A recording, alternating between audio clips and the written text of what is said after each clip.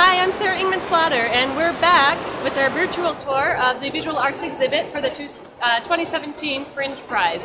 And as you can see, I'm next to Carrie Baxley's art. Carrie Baxley is not with me at this moment, so I'm just going to tell you what I know about this art. Carrie Baxley is new with Fringe this year. We're also really excited to have Carrie with us. And she works with oil paints, and she works directly with a palette knife, not brushes. So that's the way you get these very expressive strokes that you're seeing. She told me yesterday that for years she worked in a very controlled manner. She worked doing figures and portraits and stuff like that. So now, a little bit later in life, she's enjoying being more expressive with her art. So we're happy to have her.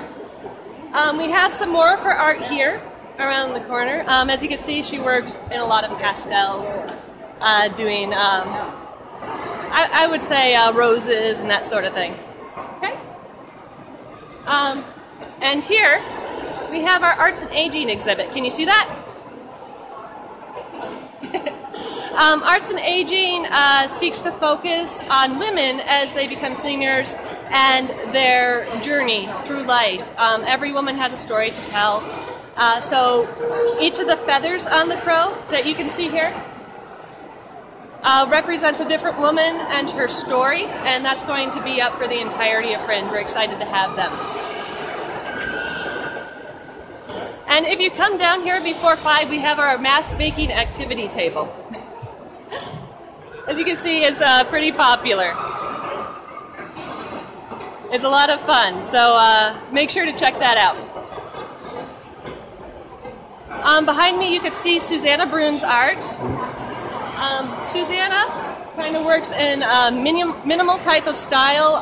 She describes her work as landscapes, but they're very minimal, very colorful, and very excited. We're excited to have her. She's new this year as well. Excuse me. We have some more of her art around the corner here. Oh, and here's Susanna now. Susanna, can you answer a couple of questions about your art, possibly? This is Susanna Brune, and she is a new artist, as I said, this year, and I told them that you do kind of minimalistic landscapes. Is there anything else that you can tell us about your art? Let's see. Can you Well, yeah, my art is inspired by regionalism as well. So we have Kansas. I have things like Kansas wheat, Missouri red clay, yellow desert, Iowa field. Also, in addition, I also have here is my word art, which is a new series for me, and I use words like create and passion, truth, and inspire colors around them. So there are also color fields as well. And, yeah. Oh, very cool. Thank you. Yeah, Thank you for telling us a little bit about your art. Thank you. Oh, watch out. Okay. And here we have Carl D'Amico's art. He works in a variety of media. He works in watercolors, inks, and as you can see, his work is kind of a stylized landscape kind of thing going. I have Carl here behind me. Let's see if he'll answer a little bit of questions about his art. Would you mind answering a couple questions about your art? Okay. 1 second. Hi, Carl. Hi. Can you give us just a general overview of what you do and your process? Yeah. Well, my work is here, and I do what I call detailed coloring. I use fine tip pens, and I do high-end detail on large, massive pictures like this that are 22 by 30. Kind of work with the colors that I like, nothing too overt or shocking, anything like that. They're kind of the softer, meadow pictures. What about your subject matter? My subject matter is a lot of the things that I see out in Kansas, out in the scenic areas of Kansas, where they kind of have a lot of old buildings that have been abandoned, old farms that have been closed down, and they just have the building in the silos. This was actually an old building from out in Ireland. It's called the Irish Cottage, and I kind of steal some of my pictures from friends. They're little 4x5 prints and things like that. Very cool. Thank you so much. Thank you. Okay. And over here, we are coming up on Catherine Krause's Cityscapes. Catherine, she, as you can see, she it's not just cityscapes that she does. She has a lot of paintings that are Kansas City inspired, but she also does these lovely floral paintings and stuff like that. Can you tell us a little bit about your art? Yeah, the sunflower is a little bit of a newer direction, kind of splitting up the composition throughout different canvases. It's kind of playful because the buyer or the audience can arrange it differently however they want, so it can take a life of its own. And then I also like working with a lot of thick texture and color. Bright color and impasto texture is kind of the theme of my newer direction. Thank you so much. Kath, this is your third year with the Fringe, correct? Third year. And Catherine has can't talk. She has won our Fringe Prize competition for the last 2 years running. She is also competing again this year. I will show you all the artwork for Fringe Prize when we get to that exhibit. So, very exciting. Great, thank you. Okay, next we're going to take a look at Brian and Audrey Colley's art, which is right here. Brian and Audrey Colley, they did an exhibit this year that is based on food and consumption of food. Audrey, Brian, would you like to answer a couple questions about your art? Okay. Okay, can you tell us a little bit about your subject matter? Well, I like to eat, and I like food, so I decided to make art with my food. Because we have these big boxes of recycling, and it's full of, it looked like a big box of art material to me, so I made art out of it. It's very cool. Brian works with the Fringe. He designs our programs and such, so he knows us pretty well around here. Can I get you to zoom in on one of his pieces of work? The Last Supper here. These people are all people that work with Fringe. So he kind of did a Last Supper themed thing, and all the posters on the wall are past plays that Brian has written and directed and produced for the Fringe Festival for the last 7-8 years, something like that. Yeah, 13 years actually. 13 years. Wow.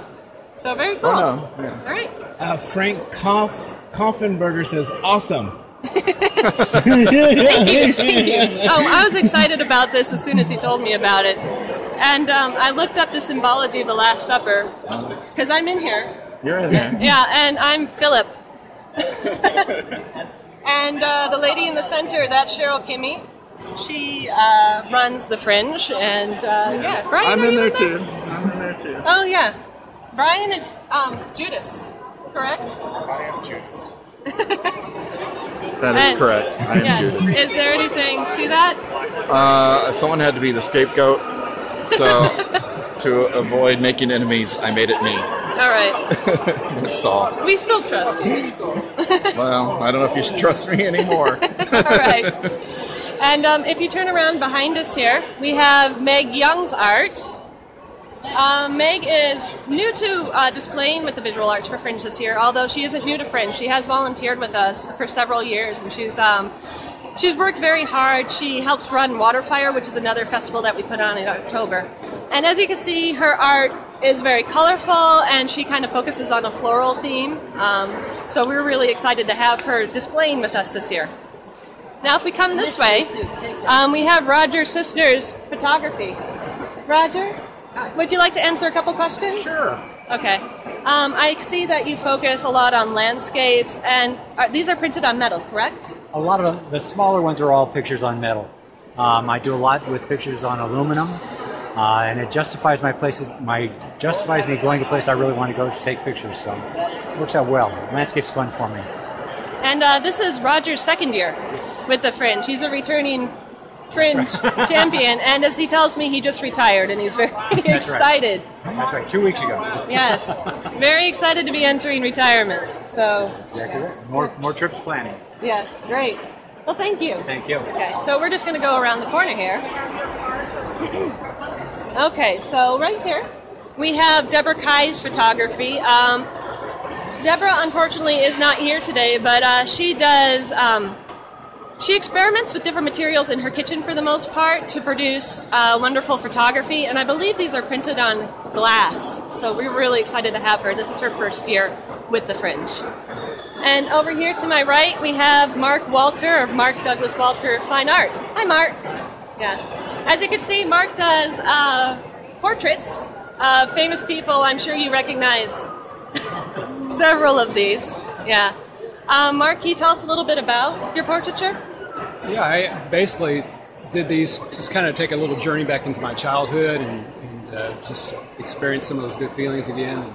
Some of them weren't actually from entertainment, some of them were more from history, just people I felt really made contributions to society and humanity. Yeah. So it was a fun journey just to kind of reintroduce myself to some people in the past and hopefully bring back and reintroduce them basically to people today.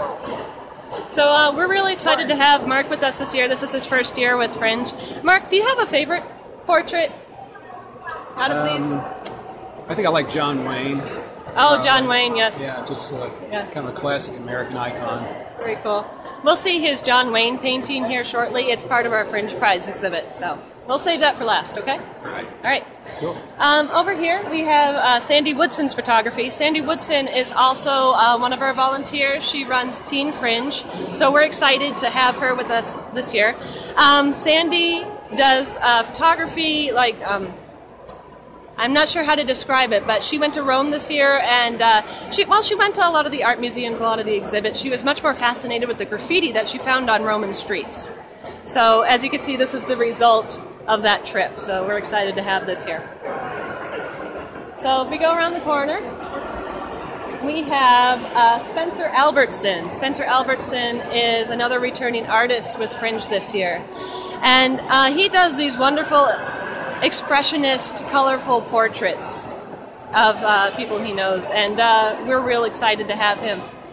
And as you can see, some of these, I know you don't know Spencer, but some of these are self-portraits. So this one here, this is Spencer. So I thought that was pretty cool. And behind you, this is Kara Price. Kara is new to Fringe and the Kansas City area this year. She just moved here last year, so she's kind of getting used to the Kansas City art scene, and we're glad to have her this year. These are some lovely watercolors that she did specifically for Fringe, and as you can see, she's very expressionful. I don't think that's a word with her art, so we're excited to have her. Okay, so let's turn around and go look at these portraits over here. This is Dawn Kelly's photography.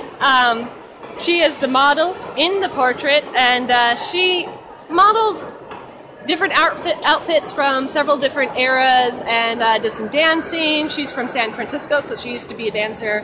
And she felt like this really expressed her feelings for Fringe. She's been a volunteer with us for several years. And next we have Arthur Green. Arthur Green does these lovely ceramic sculptures. I want to take a closer look. You can really see some detail, like in here.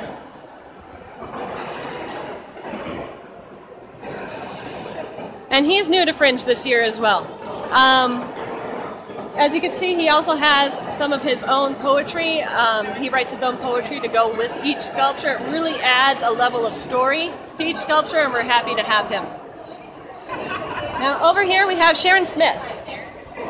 Sharon is a Kansas City native, and she uses Kansas City as inspiration for her paintings and prints. She uses jazz, lights, all the colorful things that you associate with Kansas City. And we're happy to have her. This is her third year with Fringe. And let's go around the corner over here. Okay, so first, here we have Vanya Soto's art. Vanya Soto is of Hispanic heritage, and she uses that to inform her art. And as you can see, it's very bright, it's very colorful. Not here, but some of the stuff she does is self-portraiture. And she's a very expressive kind of person. And behind you here, This is my art. I display with the Fringe as well, and these are all models that have modeled for me in the past. And my theme this year, I wanted to go with a universal theme of unification, because I feel like right now in this time and place we're feeling very divided as a people. So I wanted to kind of express that we are all made of star stuff, and we are all human. Okay, right here we have Sherry So's work. Sherry, would you like to answer a couple questions about your work real quick? For social. Okay. As you can see, Sherry is very, very, very colorful with her work, right? Yes. Can you tell me a little bit about it? My work is typically in acrylic, and I love to use bright colors that kind of lifts the spirits, and I always incorporate little, what I call monsters, which is, there's a story behind this guy, and he's actually created from a dab of paint. Oh, okay. So his name All is right. Dabby, and he usually comes in rainbow colors, and he kind of emerges out of different situations that are usually typically happy, and All right. he has a little bit of a candy habit, so you'll usually see him in a series called Candy Shop, which I have one of the series pieces here. And you'll see him in my dreams from when I was little, where I would wake up and I would say, "Mommy, there's a monster under my bed." Oh no. So Dabby is here, and my mom took so long to get to my room that Dabby had a family, and he's now eating my Tootsie Roll Pops, and he's raising a family under my bed. Oh, that's really cool. That's really cool. Thank you. Sure. And what about these pieces over here? These are also Sherry's work, and these are resin, correct? Yes, these are resin and enamel and acrylic, and this is a series where I incorporate a lot of texture and glass, and I have a series of mosaics, which I bought one of my pieces and another piece from my series of mosaics, and these are usually nature themed or city themed from, here, Kansas City. This is a piece in resin, and it's a mosaic, but this is a handmade mosaic. Okay. This is made from clay, and the clay is allowed to dry, and it makes its own tessera by drying naturally. Oh. So then I just go in piece by piece and paint them separate colors, and I overlay a 24-karat gold overlay, and then I pour the resin and it makes that.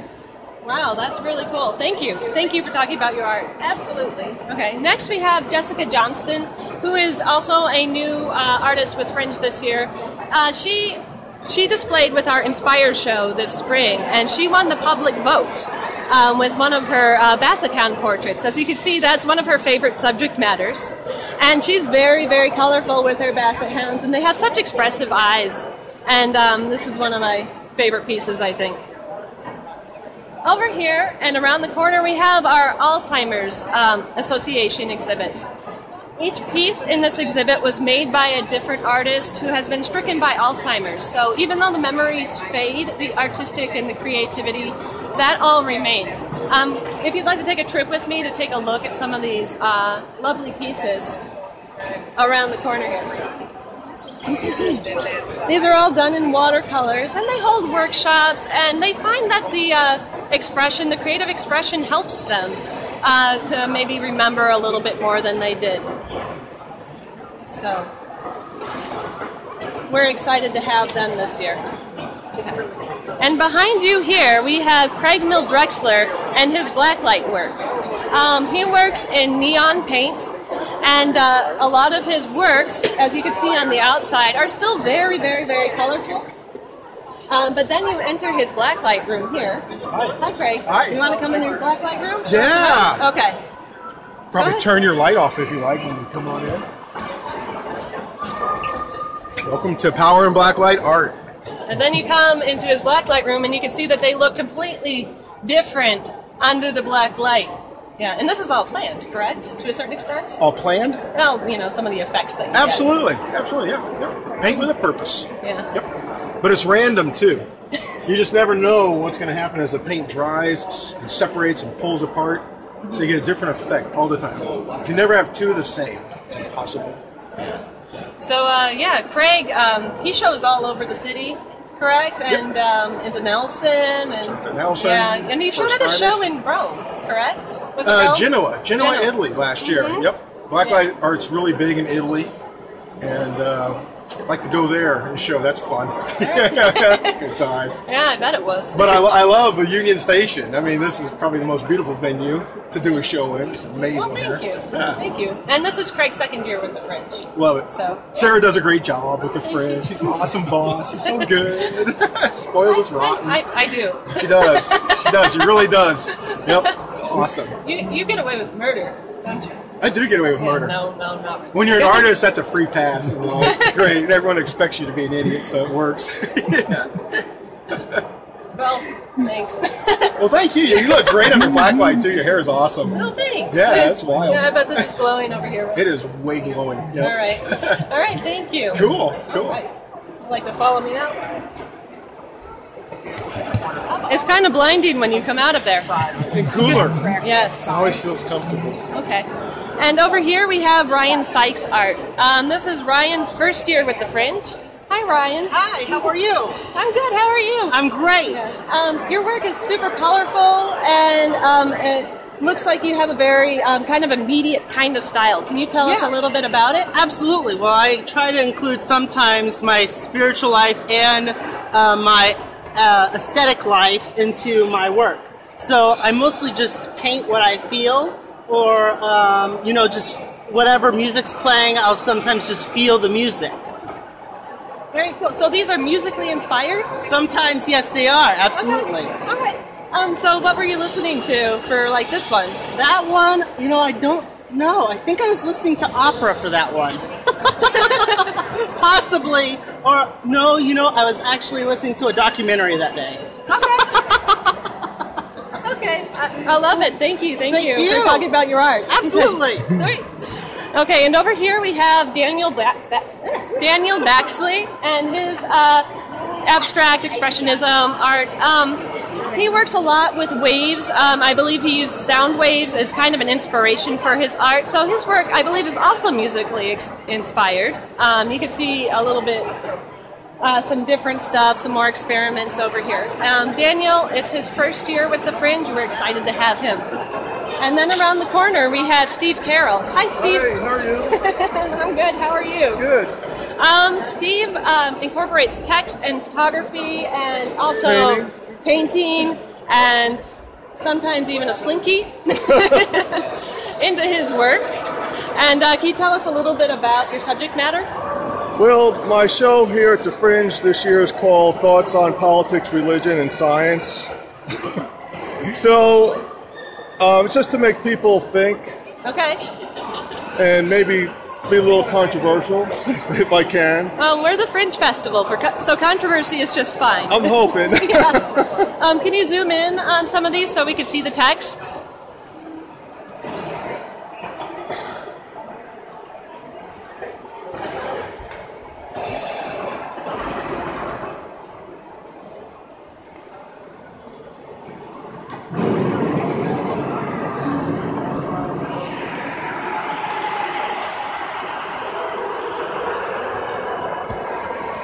Thank you. All right. Do you have anything else you'd like to comment about? I mean, what do you think of the show this year? It's great. I love the space. You get a lot of people. Come on by. It's right in the middle of everything. Okay. Plenty of parking. Yeah, that's for sure. All right, well, thank you. All right. Okay, so last but not least, I'd like to introduce you all to our Fringe Prize competition. So that is the GUI center of our Fringe Visual Arts exhibit. Our Fringe Prize competition takes place during the entire 2 weeks of the exhibit, and it's all based on public vote. So if you'd like to follow me in here, this entire center gallery is Fringe Prize, okay? Many of our artists have entered one piece that you can come in and vote for your favorite or favorites among the entries. You can vote for as many artists as you want, but you can only vote for each artist once. And then at the end of the 2 weeks, whoever has the most votes wins our fabulous Fringe Prize, which is gift certificates, tickets, and all sorts of stuff. It's worth over $500. So make sure to come down here and support your favorite artist. If you'd like to take a spin around and take a look at some of our entries, I think we have some really good ones this year.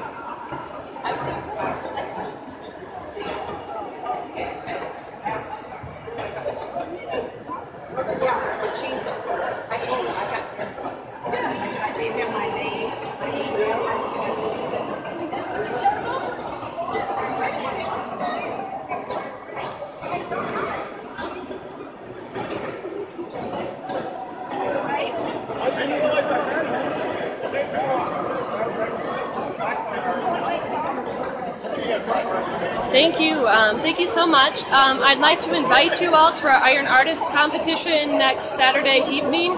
That's a different competition from the Fringe Prize, and that's an hour-long competition where 10 of our artists have an hour to create something. They don't know what beforehand. We provide them all materials plus one secret ingredient that they have to use, and they don't know beforehand. So that takes place at 7 p.m. at the Haverty Family Yard beer tent, sponsored by Schlafly. So make sure to come out to that. We'll all be there. Thank you so much for taking this virtual tour with us. We're real excited. Thank you.